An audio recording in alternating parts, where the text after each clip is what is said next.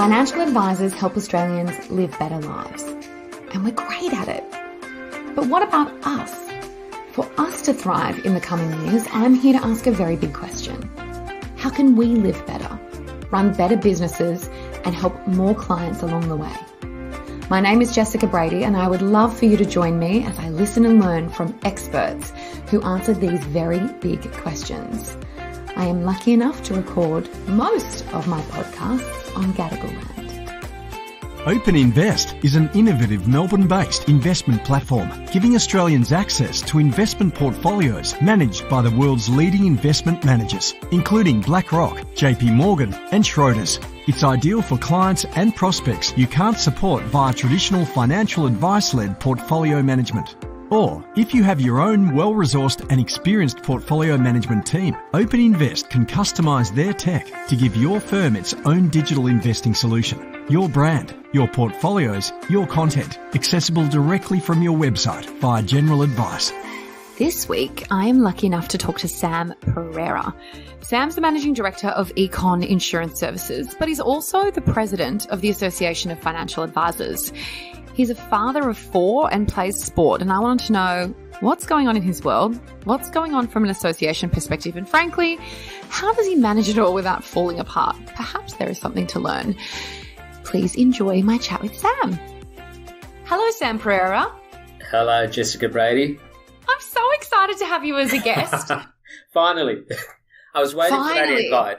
I know. Well, it's only been a few months now, so you are one of the first. Indeed. One of the first guests. Congratulations. I've heard you're a great host. I'm paying lots of people lots of money to say that, so it's obviously working.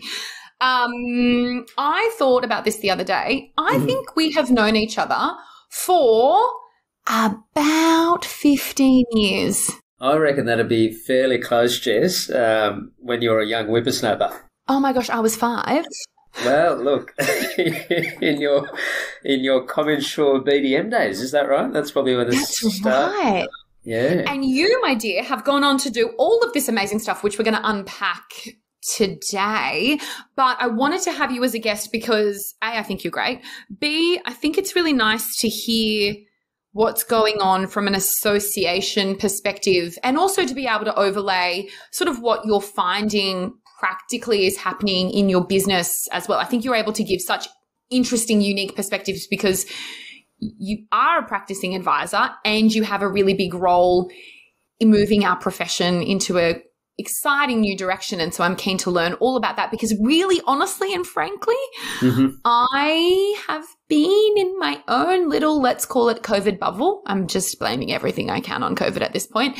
And I feel that I don't have a good enough grasp of what's happening out there in the big, bad, wide world. And so if we can use our time today to help educate me and perhaps others on what you're fighting, no doubt with a good fight, I think that that would be very valuable. Before we get into that though, can we just, for people that don't know you, can we learn more about Sam? What is your story?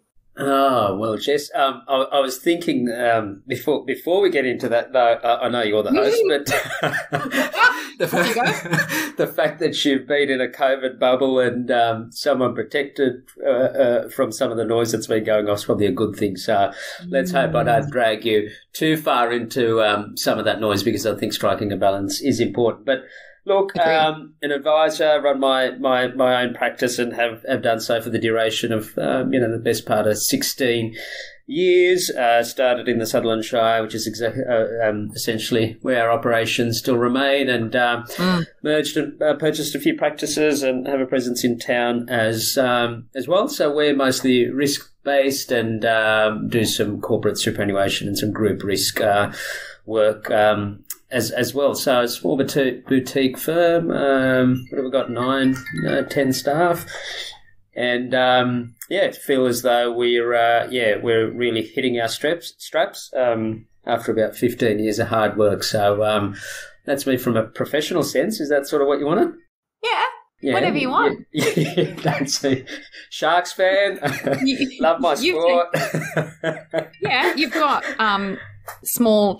Well, they're probably not even small anymore. You've got a couple of kids. Yes, young families. So kids that sort of keep me grounded.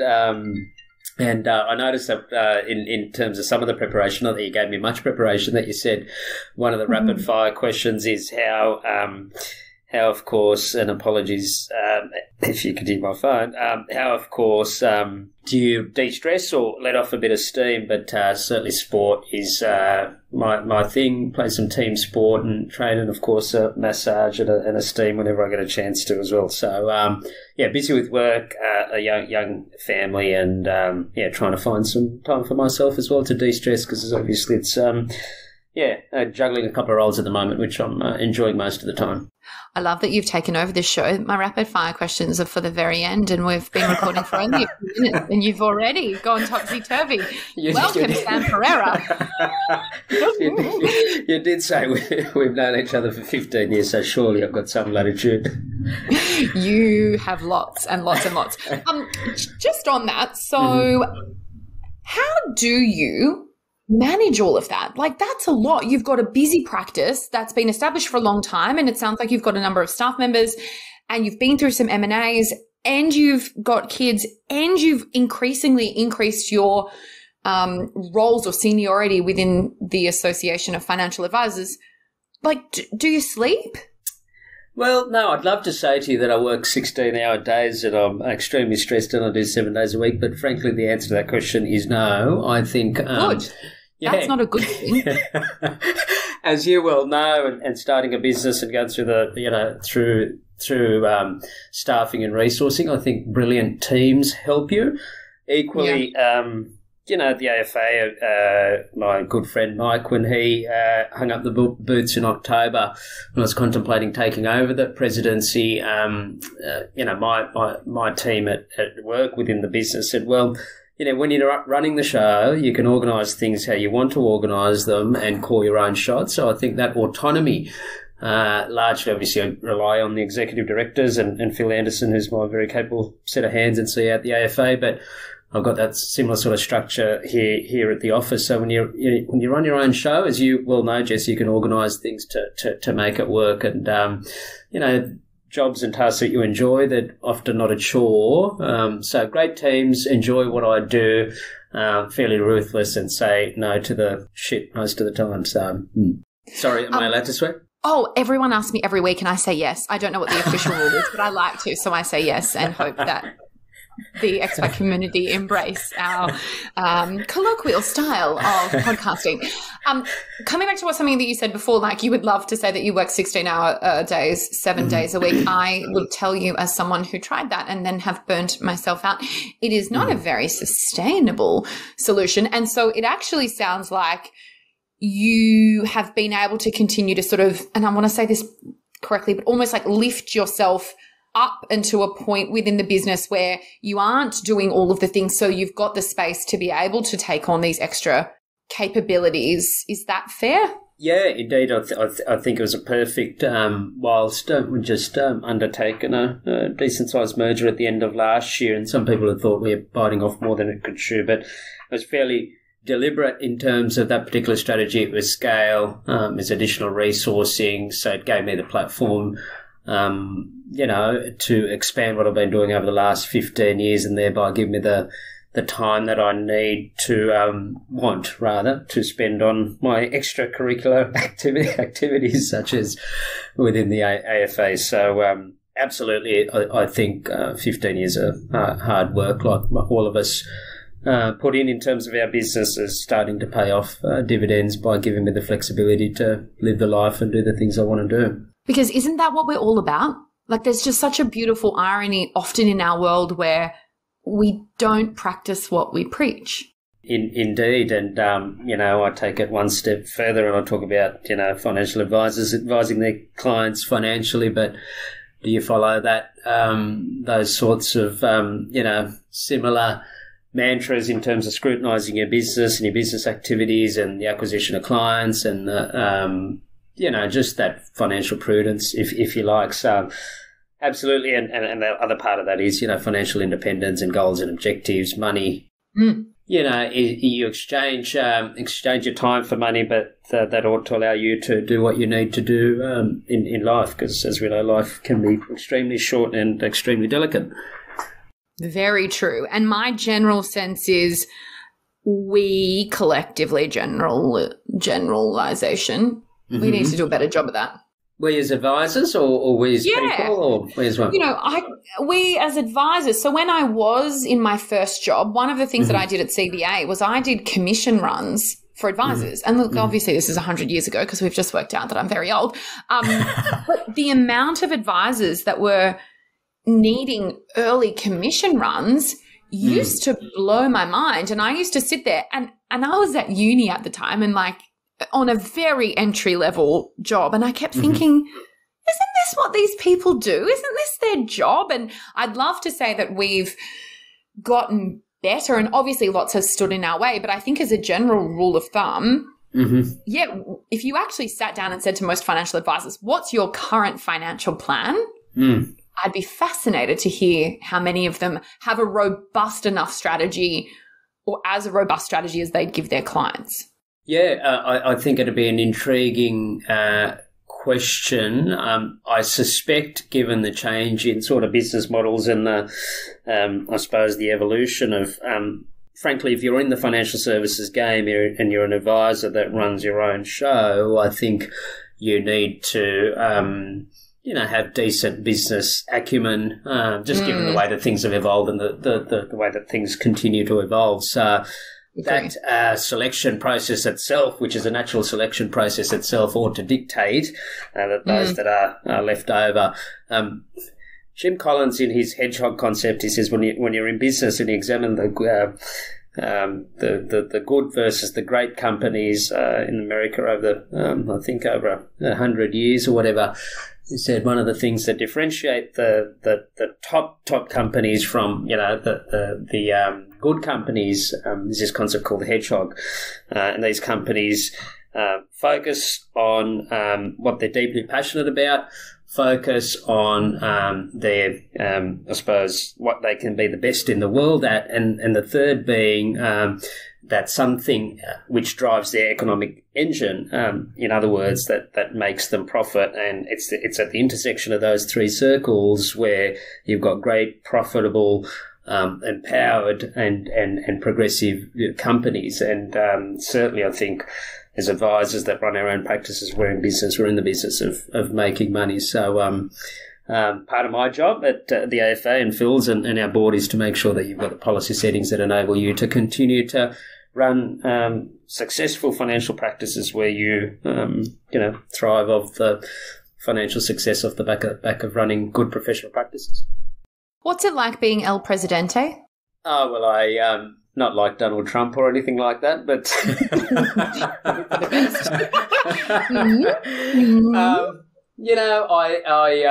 I was in Canberra down for the federal budget a couple of weeks ago, and obviously met some key stakeholders, and being able to represent the sector and have frank and direct conversations. My style is trying to build deep and personal relationships with some of these people, which take time. I get off on that, and I'm only able to do that, I suppose, as a result of this illustrious title that our members have sort of bestowed upon me. So I enjoy that aspect of it. So it opens certain doors to be able to walk into certain places and be able to talk on behalf of the sector. Hopefully I'm saying the right thing on your behalf. Aside from that, I think also, doing things like such as this podcast and this discussion, being able to contribute to how I see, as a result of my experience and speaking to different people, different advisors, regulators, legislators, etc., where I see things heading, but more importantly, getting a sense of what people like you on the ground need to make you even more successful. And, so that's kind of what being the president's like, aside from that number of meetings, which I don't really enjoy. But, overall, I'm having a good time. I'm there till October, so let's see how we go. Lovely. I'd wondered whether, you wear a crown or some sort of like official robe, or if there's any sort of, anything, beyond what we would normally understand as part of that role. But it sounds like that's not included as part of the role. What are the current priorities for, and from what I understand, there's been quite an evolution, just to sort of backstep, there's been quite an evolution in terms of, the AFA and the FPA working quite closely together. So maybe some commentary on that. And, if that is true, what are sort of the priorities that the two of you are working on now? Yeah, it is absolutely the case, especially under Marissa Broom and Mike Novak over the last few years, and Phil Kewen and Dante, the CEOs before that, the associations have worked closely together. I think that my view is that the sector deserves the two associations to come together and collaborate and use their joint resources on important issues, because we as advisors deserve the best bang for buck in that regard. So it's been continuing, and I have a very good working relationship with Marissa. What are we working on at the moment? We've got a joint life insurance task force. The AFA, as you well know, has historically had strong representation in the insurance area. So whilst we have this joint task for the FBA allow us to lead work on that, we were pleased to have played a significant role in lobbying against the next lot of changes that were going to happen to income protection in October. So we worked with the FPA, but the AFA, seemed to lead that conversation and strategically did so. And there are other areas where the FPA would have the strategic nous and would be working with them. So working more closely than I think that we've ever had before, and whoever the subject matter that we work on depends on who's got the subject matter leads, but got a great working relationship, and fundamentally I wouldn't have it any other way. It sounds like that has been working quite well over the last few years, and it's exciting to hear that, from a resourcing capability perspective, you both decide who has sort of the natural lead on that task and then take that forward. We are about to have an election, and I think we are very early in the campaigning, and already I am about it. I don't know how you're feeling, but I'm just a bit What do you think it will actually, do you think it'll mean anything for us if there's a change of government? And if so, what's your thoughts? I haven't prepped Sam on this. I looked at you. A question without notice. Do we think there's much in it for us? Unfortunately, financial services is not a election platform that any particular side will run on. That being said, Labor and Stephen Jones preemptively announced some changes to the education standards to try and win some brownie points with the advice sector, which was broadly received by people who felt as though we were hard done by in terms of recognition of prior learning. But that being said, I can't see there are no, certainly as far as the coalition is concerned, there are no election policies that they're running with. Right. As to the most recent information that I received, and Labor, there might be one other small thing. We don't know. We're working on it to try and convince them. But frankly, I don't think at a sector level it might make too much of a difference in terms of the election. Obviously, the outcome of the election and whoever gets up is going to be implementing Michelle Levy's quality of advice review, which is So yeah, that and of course, insurance commissions, for example, is one of those things where I suspect the coalition have more of a bent to avoid banning them, and Labor have probably got a predisposition to ban them, although we've made some significant inroads in terms of moving Stephen and his team and continue to do so. So that's the big one, but I think unilaterally they all agree that regulation, red tape, etc. has gone too far, and they need to wind some of that back. So there might be tiny nuances, but I don't think many. Insurance Commission might be the battleground in terms of the significant difference between Labor and Liberal, but we're trying to bridge that. And, one thing I think about, and maybe I've become, cynical and jaded in my 5 years of giving advice, but I wonder if the regulatory guidelines do soften or, become slightly more relaxed than they are now, how much actual practical impact is that going to have to the advisor who has that big AFSL compliance team in the middle? Like, are they going to be on board around making some of the changes necessary to deliver more advice faster, simpler, etc., or are they going to take that, continue with that tough stance? And so I think that'll be interesting, because I do feel like there's so many layers now to getting that actually practically at the coalface changing. Yeah, absolutely. And I think you hit on a significant point, which is something that, I've raised before, it's not necessarily what's written in the laws or the regs. It's perhaps ASIC's enforcement agenda and the way they are sometimes heavy-handed, which then gives licensees risk appetites which are not palatable and drive up costs, and that's where you get checklists and layer upon layer. So whilst Michelle Levy and the Quality of Advice Review could say we want SOAs down to 5 pages or whatever, it certainly goes back to licensee appetite. But then again, it seems to me there are more and more people making choices in relation to the best way of operating their businesses, whether it be self-licensed or aggregating within a license that's a bit more boutique, and as an advice partner in terms of being able to deliver advice. So I think, but you nail a significant point there, because that's certainly where a number of complexity and cost comes in, licensee risk appetite. Totally.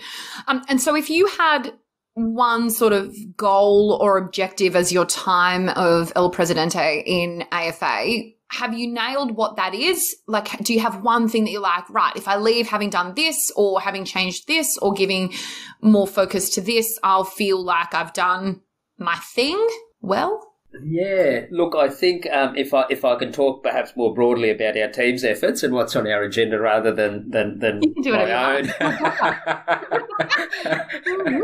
You really want them to think that I'm a selfish egotist to go on? No, okay, yeah. Talk about the team. You're right. This is an ecosystem. Sorry. Yeah. Tell me what the team are going to do. Sorry. No, yeah. Look, I think if we were to talk about what success might look like, I think certainly getting some wins in terms of the Quality of Advice Review would be, and what does that mean? It means making sure we do something in relation to annual renewal and the obligations to reduce that burden. It is about Michelle Levy setting down in writing on the 16th of December in her paper that insurance commissions are important because it gives consumers choice in terms of how they are able to pay their advisors, and perhaps a few little tweaks in and around SOAs, etc., where we're removing duplication. I often say a great example is the FSG. What is the point of an FSG? You've got financial advice register. You can work out if advisors are qualified, who they're licensed through, etc. Why do we need to get licensees to produce this document, keep it updated, etc.? There's no utility in that, and it's an exercise in futility. There you go. That was my rhyme for the day. But so I think, maybe insurance commissions, annual renewal, a couple of other small changes around the traps that are implemented fairly quickly. So, and the AFA, we've already met with Michelle Levy and her team, and we'll continue to do that. So, being fairly engaged in that, bringing our members along. Michelle's going to go and visit some advice practices and see how they operate as well. So hopefully we can play a role in that. So I think that's a big one. I'd like to get our communities together. We've got roadshows coming up. And the conferences, of course, you're a big conference groupie. You've played a significant role, and love a good conference. A good conference. Yes. So are you coming? Oh, you have to remind me when it is, because remember I'm going away. Oh yes, of course, September. But surely you'd make a trip back just for an AFA conference. But TBA, only because I'm trying to be a financial advisor that practices what she preaches, and one of my big bucket list things was to spend 3 months overseas, and so I'm about to embark on a 3-month trip coming in June. But if not, I will be there, and I want to stay with bells on, and I can actually make it with bells on if you want me to, if I'm in Australia. We'll get you to host a session from whilst you've got a backpack on from somewhere in the world. But I think, everyone's probably a little bit over it. Aside from the COVID-related pressures and the lockup and the anxieties and all of that, the sector's also had our own issues. I think it'd be good to get our communities back. And I'm fairly harsh on conference content, as you well know. We've had conversations over the sidelines of many different conferences that we've been to where and especially in this world, I don't want our members and our guests paying thousands of dollars, taking the best part of a week out of their practice to go to somewhere where they take away no real value or practical tips. So I'm looking forward to, our team being able to deliver something that's a little bit different, showing people how to thrive, more advisor involvement, etc. So, and party, of course, Jess. That's important, right? Yeah, I go, my theory with conferences, and you'll know if you know me, is like first on the dance floor, first in bed and ready and raring the next day. You're making it sound like I'm wild. I love all of the tips and I come back really energized. But to your point, you come back and you're busy, and unless something's quite easily implementable or there's a good accountability framework or a good blueprint in terms of actually practically how do you do this, it just becomes a great idea that gets shoved on the to-do list, which never gets sort of reviewed. And so I think in this day and age, more than ever, like how we can practically implement meaningful, profitable changes in our businesses has never been more relevant. Indeed, and I think that threshold, if you like, is going to increase even further, because my view is, and I open this when I'm sitting with the regulators, legislators, and when we sat down with Michelle Levy and the Quality of Advice Review team, is, it's a bit of a paradox, because I'm extremely bullish on the sector. I'm extremely bullish on the sector. Yeah, because of the people that are left that run professional businesses, the advisors that are left that have got good teams behind them. We are going to have a truckload of clients who are going to want our services. And if we can't afford to service X, Y, Z number of clients, well, we'll have to move into the A, Bs and Cs. So I am absolutely bullish about the sector, the opportunities, the ability to run financially profitable practices. I guess that the fights that we have are probably a little bit more in the realm of greater good. And the greater good's important, because if Australians aren't financially literate, if they don't make smart decisions and don't retire well, people like you and me that make good money, we have to pay higher taxes. And frankly, I hate paying tax. I don't know about you. I like paying the right amount of tax. That's how my accountant likes the right amount of tax. No more, no less, just the right amount. As Kerry Packer said, they don't do a good job with it anyway, so why should we give them any more than we ought to? Tell me, so what I'm hearing in your assessment in terms of like where we're at, obviously the numbers have come down. They've come down significantly to the tune of like 10,000, I think. And so what I'm hearing is your perspective is, yep, we've had a whole heap leave for a variety of reasons. Obviously, Royal Commission, legislative standards and education requirements, also retirement and just how old some of them were. Do you think we will stabilise where we are now? Do you see that there's going to be a huge surge in financial advisors over the coming years? Like, what are you predicting in terms of numbers? Yeah, look, I think certainly it's not as low as that in terms of what the current status is, and kind of like Anthony Albanese this morning, who did know the unemployment rate. That's only because I've got numbers going in my head. I think we might be at 17 or 15,000, depending on how you measure it. So I think over the course of the next couple of years, and in line with the education deadline at 2026, we expect to lose a few more advisors. Then I suspect we'll plateau.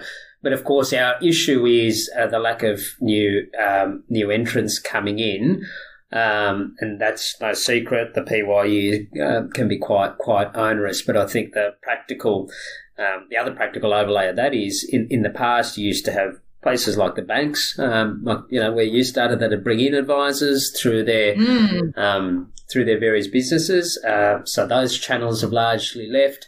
And for small business, it's going to be important in terms of succession planning and helping us get good talent to service clients. So I think it is a significant issue, and more so about the lack of the replenishment in the sector. I think it's a joint issue. I don't think we can just expect government to make the professional use so easy. I think, Jess, and I think we did a session at one of the unis once. I'm pretty sure, to talk to some uni students. Yeah, I used to do a lot at the unis, and I think I dragged you to one of them. So thank you for attending. But do we have to do more of that? Like, is it that every financial advisor needs to go and talk to school kids about what financial advisors do so that they pick it for uni? I think so, because my memory, and you know, my memory is failing me now that I'm over 40, but was that a lot of those kids that were studying financial planning, in fact, didn't have any idea about what financial planning is, and given our a financial planner could be someone that deals in nothing but insurance, could be dealing with aged care, could be, budgeting and money, accumulator coach. So it's so diverse. I don't think the sector can agree on a universal definition. So I guess it's up to us to go out there and to talk about, sell the wares, talk about the diversity, talk about the opportunities, just now that you're on the dark side, about how you can build a fabulous lifestyle and a fabulous business. Bread and water, of course, for the first 10 years, but the benefits of the sector, and I don't think there are many other professional services roles that enable you to build a business and take control of a destiny and build an asset just of financial services. So we've got to get out there and get on the front foot. So I think that's up to the sector. People like AFA, the FPA, it's not really government's role. It's up to us. We just haven't been able to do it because we've been too busy holding a fire hose, putting out fires over the last 3 or 4 years. So, it's annoying. It is annoying. And we are all going to be scrambling to hire from the same resource pool. So we all have a vested interest in widening the amount of people that know what we do. You know, one of the things that I learned from going into a lot of unis, so this is probably 7 years ago, I would go into quite a lot of Sydney unis to try to help them understand broadly the sector and also the types of different roles that exist. And often people would say to me, I didn't know that I thought a financial advisor would be far more analytical. And so there's, of course, this perception that it's much more sort of numbers based. And, you know, I don't know about you, but I spend most of my time coaching people and, you know, there's lots of tears and it's much more emotional. And so I also think educating people on that side of things, particularly for women, I think most women are good at that and like that, and that's why they can make really good financial advisors. But I don't think we do a very good job of educating young people that that's a big part of it. So I'm just gifting you that to think about, because you need more to do, clearly. But, you know, like I think getting financial literacy into schools and getting the opportunity for financial advisors to go and talk to schools when we're allowed. I know that that's something that the AFA has talked about for a long time. I guess that it's possibly time to start picking those ideas back up. Yeah, and this is where when we talk about, you know, working together with other stakeholders and joint resourcing enables you to do some of these things that you otherwise wouldn't have got an opportunity to do, and that makes a meaningful difference to the sector. I think they're the sorts of energetic initiatives that I hope to be able to achieve once we get through this quality of advice review. But of course, our good friend Russell Collins, he says our business 95% people knowledge, 5% technical knowledge, and you better know 100% of the 5%. So, but you're spot on. It's all about people, relationships, which you of course excel at. Hey, is that a stranger trying to get into your house because your dog was barking earlier, or what? Oh, my dog is the best security guard there ever was, and it's the time of day where people walk past the house. So she's just doing like a hello, welcome. I hope you had a nice day at work. Don't forget to cook dinner and eat your vegetables. She just barks at every person that goes past the house. No problem. No, all good. She has been walked. I sometimes think that people think I'm a neglected parent, but I'm not at all. So you do talk about the sector in a really optimistic way. And I can see totally, I mean, that's why I decided to jump onto the dark side, as you put it. What do you think advice will look like in 5 or 10 years? Like, what's your big picture? What do you think is like the future for us? Yeah, what will advice look like in 5 years? So we're talking about, 2027.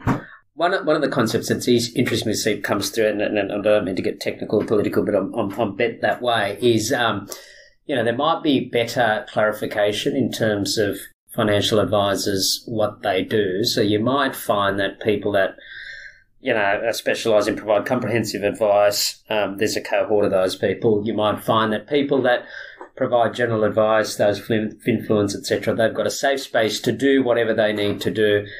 Increase financial literacy, provide cost-effective solutions, integration of fintech, etc., which is not too regulatory heavy. Caveat emptor, consumers know exactly what they're getting and what they're not getting. And then in the middle, perhaps you might have, and this is just throwing darts to be honest with you, but this is how I would design it if I was the chair of the Quality Advice Review. In the middle, perhaps you would have a whole bunch of advisors that specialise in niches, which is consistent with your requirements and expectations under FSCA's Code of Ethics, etc., where you've got insurance specialists, you've got aged care specialists, you've got retirement specialists, etc. So bigger, scalable businesses that offer comprehensive solutions, comprehensive advice, different end of the spectrum that's more about education and mass markets in a cost-efficient way, and in the middle, dealing with a bunch of very competent professionals that specialise in their niche. That's perhaps how I would like to see it. The sector, evolve. Evolve. Exactly like the medical world and the legal world, where typically you've got, apart from the GP, you are a specialist in your field. And from a legal perspective, of course, they know general law, but most of them become specialists in a type of law as well. And so as we progress and things get more nuanced, I think that's a really interesting take. One I hadn't spent a lot of time thinking about, but it does make a huge amount of sense if you look at those other professions that have implemented that really well. And perhaps similar to those, you can end up with multidisciplinary advice businesses that have those very niche specialist people within them, but then navigating that relationship piece would be fascinating. Interesting. Sammy, I saw some stats a little while ago and it was pretty rough. The mental health of financial advisors at the moment isn't great. What are your thoughts on what we can do? Because we're tired. I hear this a lot. In fact, I just got off the phone to someone who I have known for a very, very long time, and he is much more in touch with other advisors. And I said, what are you seeing? And he said, Jess, people are tired. Is that, firstly, do you agree? And secondly, what can we do to help ourselves get out of this so that we start feeling like we're thriving? Yeah, so I absolutely agree with you. I think certainly the COVID-related pressures that every Australian we've felt. Over and beyond that, we've had to deal with the Royal Commission recommendations. Now, I say even the most successful practices in the country were significantly impacted by some of those recommendations because they had to adjust business models for changes that came in October last year, annual renewal, etc., labour-intensive, took us away from the very reason as to why we existed, is to serve clients, be in front of clients, etc. So everyone copped it as a result of the changes out of the RC and other measures. And over and beyond that, if you're having to coach clients through a pandemic, the burden of the good practitioners, they take on their clients' problems and they're emotionally invested and they're empathetic. So you have that third layer as well. So trying to pass exams. So I get it. I'm an advisor. I practice. I live in the same world. How do we turn it around? I think when we spoke to you, you said, started the podcast, I was going to say interview, you said that, turning down, you're able to turn down, or rather by choice or design, you're out of it for a little while and have been. I think we probably need to, I'm asking you to turn down the noise a little bit. I'm asking the sector to turn down the noise a little bit. That does not mean that we're not empathetic to the needs of people that still have to pass the exam, that have to navigate 4, 5, 6, 7, maybe 8 subjects over the course of the next 5 years. But rest assured, we are working our butts off, a small team with a massive agenda to give you the stability as best as possible in terms of the platform for you to be able to build your businesses and service your clients in the most cost efficient way that doesn't diminish consumer detriment. So leave that work to us, engage constructively, focus on the fact that you've got incredible clients. There will be a plethora of them.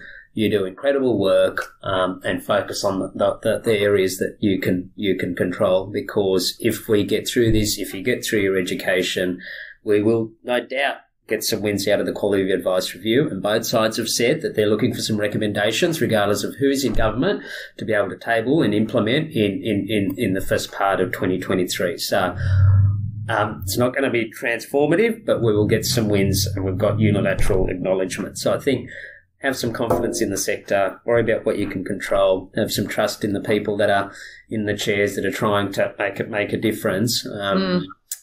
And just march on. I'm afraid that's, yeah. Yeah, but I think you touched on a piece earlier that is so unique to us, and that's community. We are such a community, and probably why I feel like I've been out of touch is possibly because I'm so used to being able to see everyone, and we are so good at sharing goods and bads and uglies. And of course, we've been in our own small cave for the past few years. That surely has an impact. And so I guess, an action item for me, maybe off the back of this, is to get a bit more involved from a community perspective, because I've been in my own little work COVID cave. Look, I think, without a shadow of doubt, a problem, shared is a problem halved, and just to speak to people in terms of how they're navigating it in a positive sense. Like it's not getting together with people and, it's about woe is me or wallowing in our issues. It's about getting together with like-minded people that believe in the future, that have some hope, but are able to talk frankly and put their issues on the table and talk about how difficult it's been and perhaps, what they're looking for. So I sincerely hope sort of some of the events that we're going to run over the course of the next few months enable us to get good people together. Amazing.